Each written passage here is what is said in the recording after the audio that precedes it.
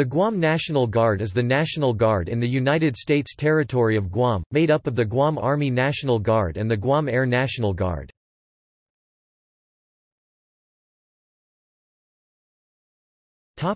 History.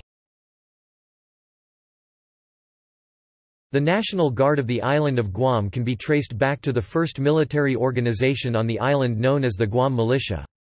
The Guam Militia was first organized by Governor Mariano Tobias during the Spanish colonial period on Guam in 1771 but was disbanded in 1885. It was later re-established on March 25, 1917, under U.S. Naval Governor Roy C. Smith because island residents requested more physical and military training be required of their younger male population.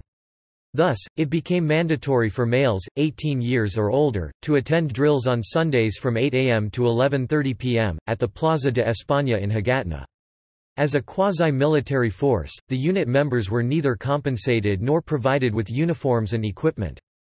However, after World War I, salvage operations on the scuttled SMS Cormoran led to recovered Mauser rifles being issued to the militia before they were replaced with newer weapons in 1921.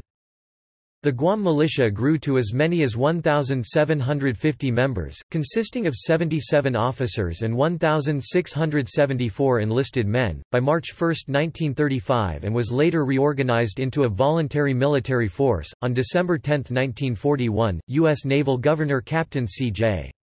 McMillan conceded to the Imperial Japanese Army who forced the militia to become inactive, however, it was never disbanded. During the Japanese occupation of Guam, the Imperial Japanese forces subjected the island natives, Chamorros, to death, torture and enslavement over the next 2.5 years. The U.S. Marines' invasion of Guam on July 21, 1944 liberated the Chamorro people and returned full ownership of the island to the United States.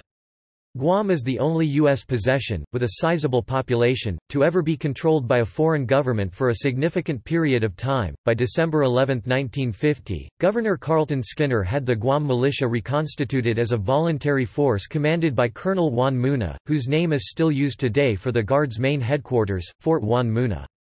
Militiamen Tomas R. Santos and Joaquin Charforos, members of the original pre-World War II Guam Militia, were appointed as honorary generals of the Guam National Guard. The Guam Militia was legally deactivated in 1956 after the Fourth Guam Legislature passed Public Law 23 to provide the necessary basis toward establishing a National Guard for the island of Guam. Congressman Antonio A.B. Pat and Governor Ricardo J. Bordallo made significant contributions to the Guam Guard through their negotiations with the U.S. Congress and the National Guard Bureau to establish a guard structure for Guam. On December 24, 1980, President Jimmy Carter signed Public Law 96-600 introduced by the 96th United States Congress authorizing the establishment of the Guam National Guard.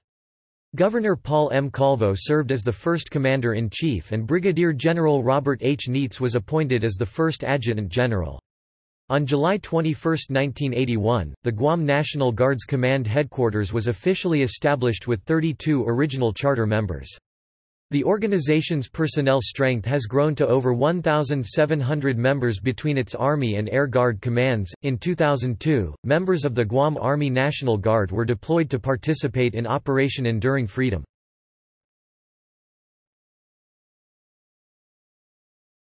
Topic: Units. Key components of the Guard ARNG include the 1st Battalion, 294th Infantry Regiment, and the 105th Troop Command, consisting of 2 quartermaster detachments, a military intelligence detachment and an engineer detachment.